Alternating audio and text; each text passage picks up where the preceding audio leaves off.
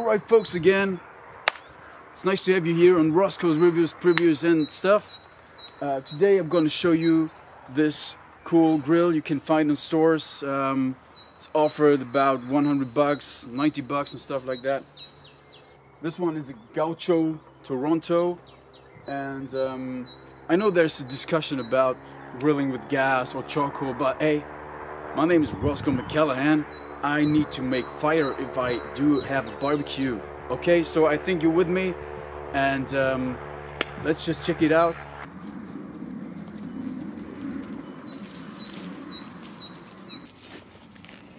So it's pretty important to have an axe to open it up. You know, and what I always say is safety first. Okay, because of that, I wear safety shoes.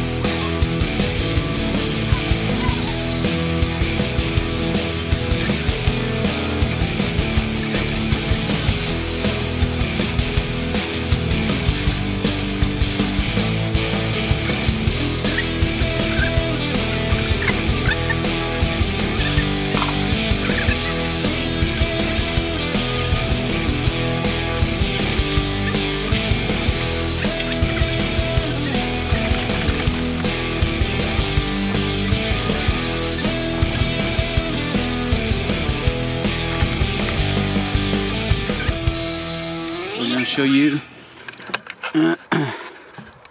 what's going on here. We have all the parts here. This is like the lift for the charcoal. I'm going to show you later on all the parts, all the screws, lids and stuff, the grill itself, wheels. Lovely. At the first sight, seems pretty cool. No sharp edges. Good work. And yeah, let's build that shit up. Alright folks, as you can see, I'm pretty far right now with the basement put on the wheels.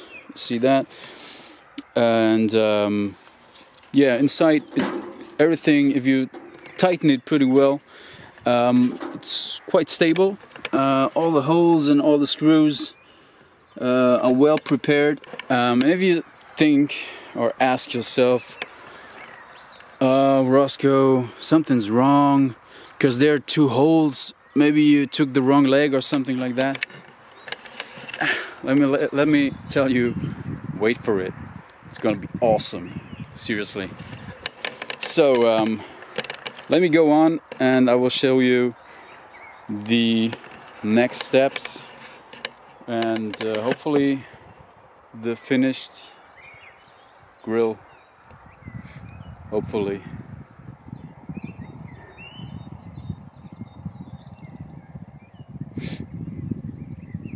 Oh yeah, I'm gonna go on. Alright fellas, as you can see, I made it, actually. I'm through. The first impression is pretty cool. Everything's pretty tight, pretty safe. We have a cool lid. At the front to open the door, to put in some charcoal or add some wood. This little friend here, and pretty cool thing for additional space, small table, and beds. This is also pretty stable, so yeah. The only thing that's not that cool is the wheels, but for this thing We have 2 more legs. If you're not happy with the wheels, you can replace them with the legs. That's fine. I'm going to show you the grill a little bit closer. This is the top grill for vegetables, or you can place your finished meat to give it a rest. Then we have here enough space for a big family. You can place that here, and you see the inlay for the charcoal, and we have that handle here. If I spin it, I can adjust the charcoal, and with that also the temperature. It's pretty cool. There we have the temperature control. This one is the El Grill Tradicional Gaucho. It's cool. We have also these these lids for the air. And maybe you ask yourself now, what was that thing with the legs and these 2 screw holes? I'll show you that, boy. I'll show you that. That's why I bought this thing. You see that? Here we go. No advertisement. There we go. I think it's a pretty cool thing.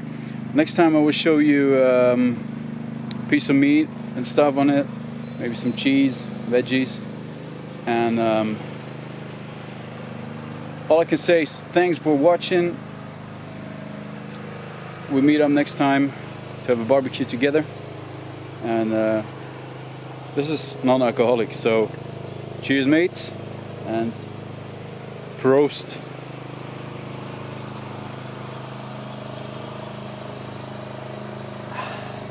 Yeah. Oh, I forgot to say, follow Roscoe's channel, Roscoe's reviews, previews, and stuff. Stay awesome. Roscoe is there for you. If you have any questions, ask Roscoe. And peace on earth. Stay awesome.